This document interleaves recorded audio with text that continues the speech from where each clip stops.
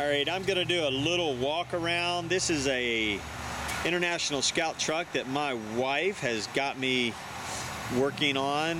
It was a yellow truck that was really in need of some tender loving care.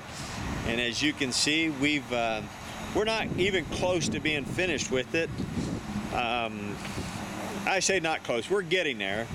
We have, I've got the inside of it Line-X'd. Started putting a couple pieces of the upholstery back in it.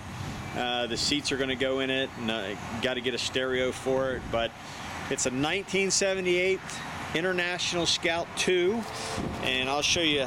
Here's the level of redoing we've done to this thing. We have completely taken the chassis apart and had it out, sandblasted, brought it back in. I've ordered. Everything is new underneath of it, as you can see, and we had it painted. Anyway, this is, I just want to do a short walk around video. This is my project that I've been working on in my spare time, and I mean in my spare time. I have dedicated about an hour a day for this thing for the last 6 or 7 months. We've completely redid the engine. As you can see, the radiator, and again underneath we've got I put headers on it. It will be completely like new when we're done. New transmission, new engine, new starter. The inside, the engine compartment.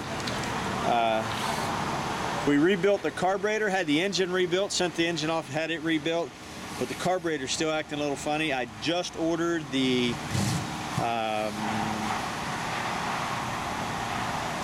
yes, injection system. It's going to go fuel injection. We're going to convert it from carburetor to fuel injection. Sorry, I had to think about that. I've got the hood in my office, but just a short little walk around video of this 1978 Scout International II that my wife Mary has got me restoring.